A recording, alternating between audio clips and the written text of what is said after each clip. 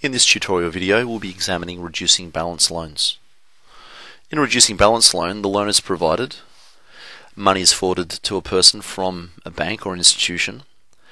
The bank charges interest upon this amount periodically, and the borrower pays an amount back, or what we call an annuity, periodically, for example monthly payments. This is done until the loan plus interest is paid in full. So we've got a few examples to look at. Example 1A. Peter wants to borrow $8,000 for a second-hand car, and his bank offers him a personal loan for that amount at an interest rate of 13% per annum, interest debited fortnightly, with fortnightly repayments of $124.11 over 3 years. After 2 years, he wants to calculate how much he still owes by using the annuities formula. Which of the following equations should he use? Okay, let's have a look at this. Let's see if we can extract some information first of all. So P, the principal, or the amount borrowed, is $8,000. Q, the payment, fortnightly payment, is $124.11. R, the compounding or growth factor, can be calculated by looking at the 13% per annum rather, and dividing that fortnightly. So 13 divided by 26 fortnights in a year makes up a 0.5% per fortnight. So the growth factor is 1 plus 0.5 over 100, or 1.005.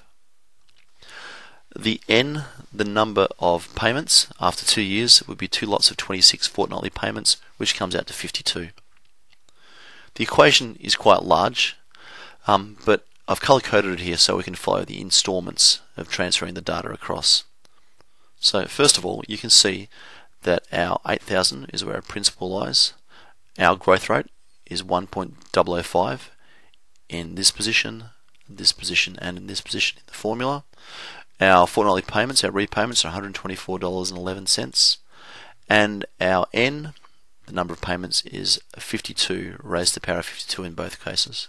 So there's our correct annuities formula. Now when we compare these to the 5 options provided, only one of them matches, and that is option C.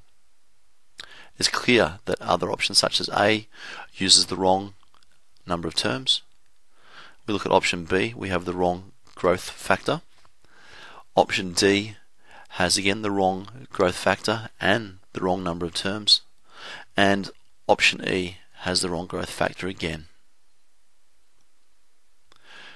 Example 1B uses the same information, except at this point the actual amount that Peter still owes after 2 years is closest to. We need to calculate the amount that Peter still owes after 2 years.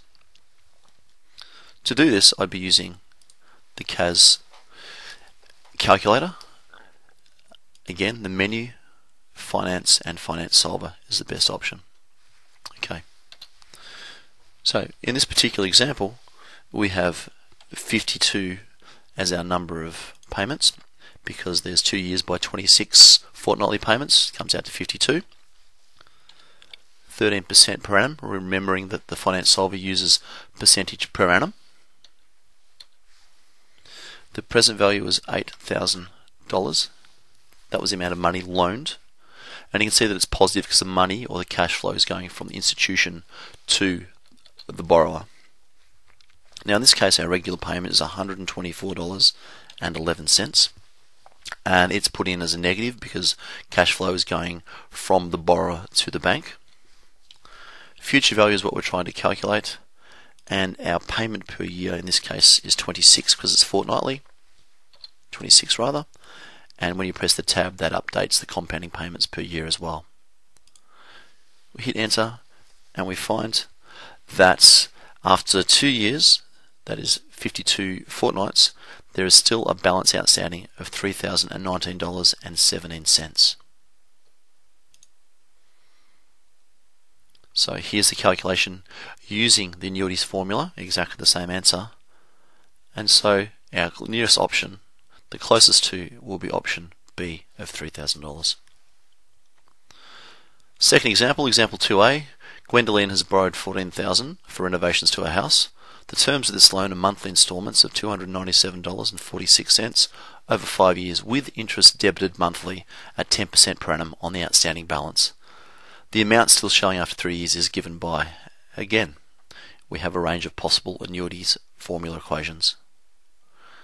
Let's, as last time, extract our data. So the principal is $14,000 that's being loaned. The payments are monthly of $297.46. Now our growth factor, if we have a look at this, is a little more complex. It's 10% per annum, but we're looking at monthly installments. So 10 divided by 12 would give us our decimal in terms of our monthly rate. However, if we put in 10 divided by not 12, but 1200, that will make our conversion correct for our growth rate. Remembering, of course, that the monthly interest rate would then be divided by 100. So 10 divided by 1200 gives us the correct value to be added to 1 for the growth factor. It comes out to 1.0083 recurring. This is 3 years, and so 12 monthly payments over 3 years gives us a terms of 36 payments. Again, we substitute our values in, and from there we can calculate the correct formula. And we can see that option A fits this perfectly. Option B, as can be clearly seen, has the wrong number of payments. Option C has the wrong growth rate. Option D has an incorrect growth rate written on the fraction, the right hand side of the annuities formula, and option E also has an incorrect growth rate written on the left hand side of the annuities formula. Final part is to work out the actual amount that Gwendoline still owes after 3 years. Again, we have an equation. It comes out here if we use an annuities formula of $6,445.98. However, beware, this is using a growth rate of 1.008333 when in fact it is a 3 reoccurring. So that will make a slight impact, as we'll see when we do this calculation using our financial solver. So if we go back to our financial solver and clear the information that we've got,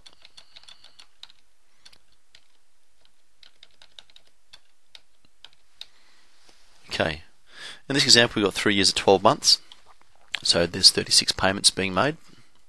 The interest rate is per annum again, is 10% per annum. The present value of the amount borrowed was not $14,000, and that's positive because it's money, or cash flow rather, that's flowing from the institution to the borrower. Regular payments of $297.46, and again that's entered in as a negative because it's a cash flow that's going into the institution or bank from the borrower.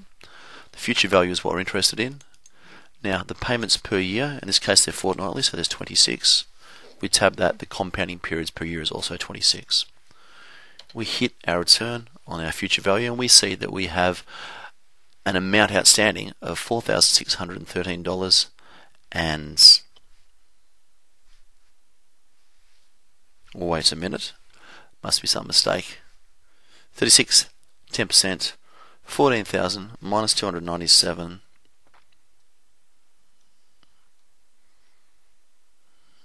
Let me check. If we go back, we are looking at monthly installments. Bad mistake. We go back to our CAS calculator and redeem this from 26 to 12 for the number of months. Do a recalculation of our future values and it comes out to a much more accurate answer of $6,446.13. You notice that's slightly different with the value here that we have from an annuities formula, and that's from the rounding error occurred when we have a reoccurring digit. And so the solution that's closest will be in fact $6,500.